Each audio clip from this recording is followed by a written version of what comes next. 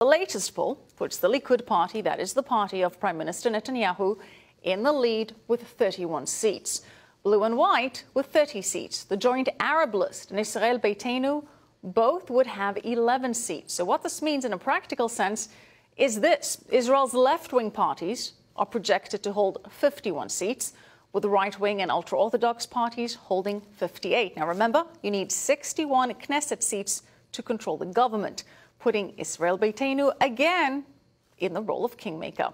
And remember, i24 News will be providing full election coverage on Election Day in Israel, September 17th, only 11 days from now.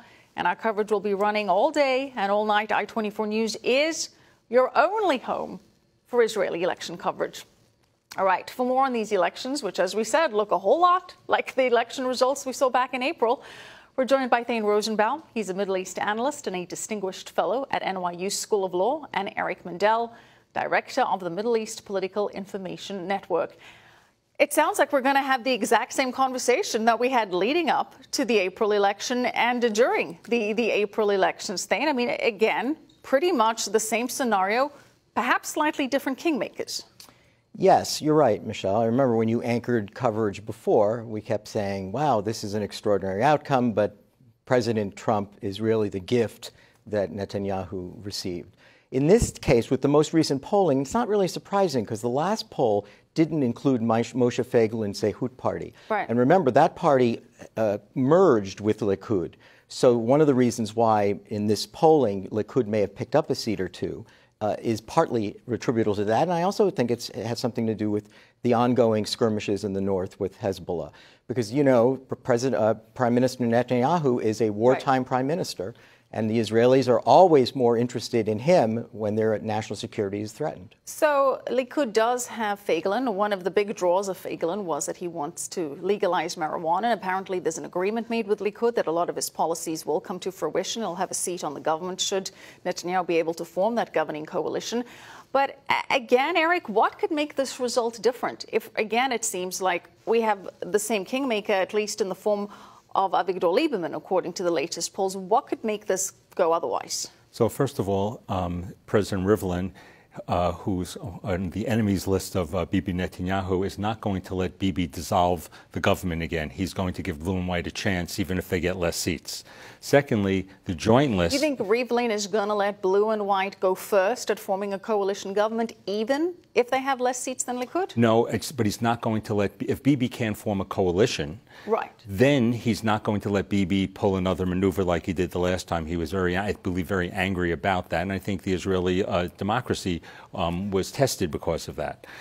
The other part here is the joint list, which is very unlikely to be able to join Blue and White in a coalition. They could be recommended to form a government to President Rivlin to get back at Bibi, and that could change the possibility. You think Rivlin would be that vindictive against Prime Minister Netanyahu? There's a long list. Naftali Bennett, Shaked. I mean, there's so many people that that really are angry at Bibi over the years. Thane, is this election again about Bibi, yes or no? Because the previous election really seemed to focus on people that just wanted to get rid of Prime Minister Netanyahu. Is it the same dynamic, or are there any different issues at play now? Well, it's interesting because, yes, there's truth to that. But here's the other truth. Over 40% of Israelis, when they're polled, if you ask them, who do you want as prime minister, they pick Netanyahu.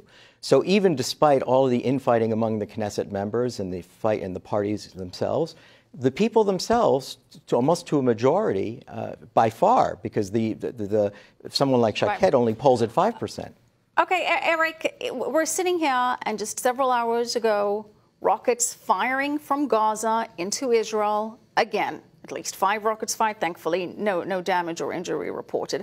But the people in Israel South are fed up. They've had enough of being under this constant attack, and they want to know who is going to be able to protect them better. From a security perspective, is there really a significant difference between what Prime Minister Netanyahu could do regarding that matter versus a potential Prime Minister Benny Gantz? I don't think there's any difference, and I think the Israelis know the only difference really between these parties from a security point of view is there really is no difference from a security point of view. The only difference is a religious, secular point of view, where Bibi has taken in the ultra-Orthodox and Blue and White has pushed them away. So why replace Netanyahu then? If there's no difference, why not keep the leader that does have an established relationship with world leaders. He does, but he's under indictment, and Israel as a democracy He is pending a hearing to see whether there will be indictment charges. Not quite yet under indictment. It's complicated. No, absolutely. But that will be Mandelblit, the Attorney General, will probably likely indict him during the coalition talks. And the truth is, it would be a threat a little bit to Israel's democracy if they either created a law or somehow find a way to bypass that. So it's all about this indictment hearing, which Netanyahu says is a witch hunt. He says that these charges are concocted, that they're fabricated to get him out of power. That would be what he would say about that. I don't think the people care. I think it's a little like what Donald Trump said about shooting someone on Fifth Avenue. The people who care are his political enemies, Netanyahu's political enemies. I'm not sure the Israeli public cares so much. He's their man for the most part, and the polling seems to show that.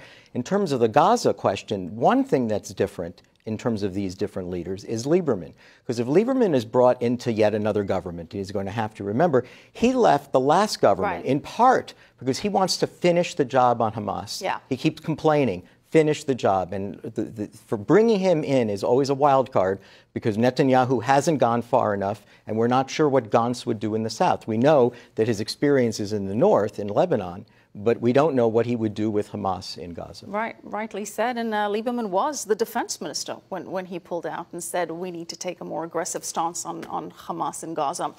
All right, Eric, thank you so much. Eric Mandel, Thane Rosenbaum, appreciate it as always. Thank you, Michelle.